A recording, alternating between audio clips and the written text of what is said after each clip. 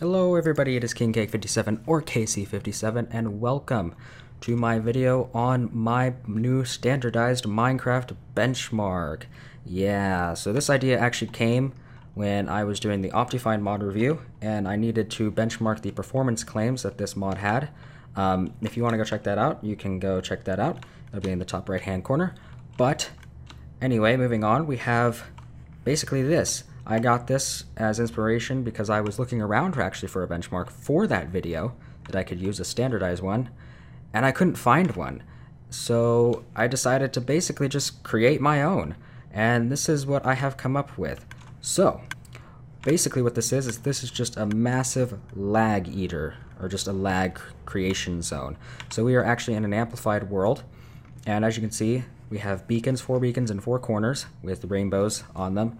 Hopefully create lag. They all have swiftness 2. That'll hopefully help to increase your field of view. So this is basically a worst case scenario benchmark for the worst case scenario in single player. So let's start at the bottom. We have all of these right here, these pieces of glowstone. They are shining light. That'll hopefully create lag. They are definitely shining light through this massive glass wall full of different colored stained glasses, and as well as water. That'll hopefully give a lot of calculations to the GPU so that it can stress that out a whole bunch. Inside, we have this, which is a whole bunch of pistons going around. We have a whole bunch of dispensers going around. We have lava going everywhere. And also have more dispensers right here, as well as more dispensers right here. And then moving in, we have a whole bunch of hoppers that are not covered, as that does sometimes create lag. In them are diamonds going around, so it's going to have to be checking for things as it goes along.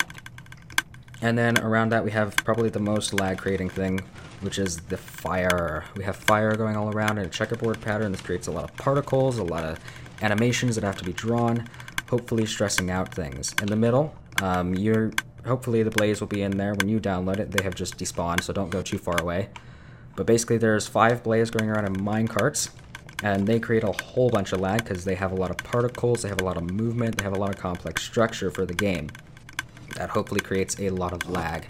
We have them going around to basically just a track with these lamps, and they are lighting up as they go across them, so this will hopefully again create a whole bunch of lag.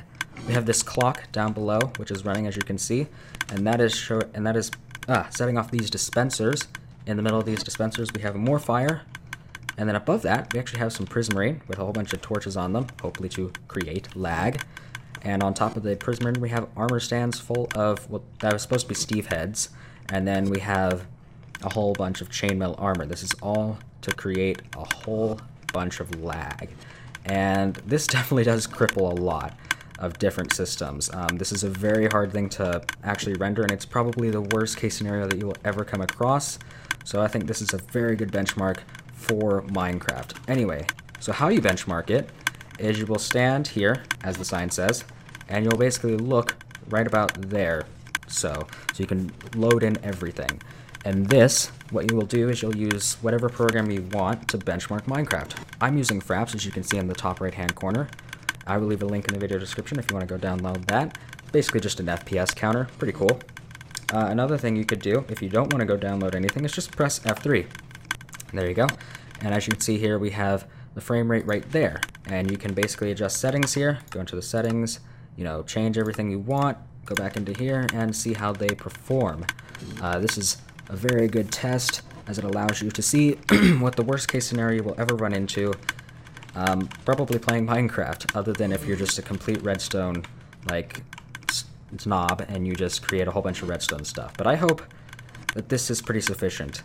So yeah, this has basically just been my show off of my Minecraft benchmark that I'll be using from now on in all performance metrics. So if you see a single player performance graph, it's using this, where I basically sit in this whole benchmark for about 5 minutes, average the FPS, and that's what you get. So anyway, I hope you all enjoyed this. If you want to go download this, it'll be in the link in the video description, as well as the Fraps program, which allows me to do this. It's that.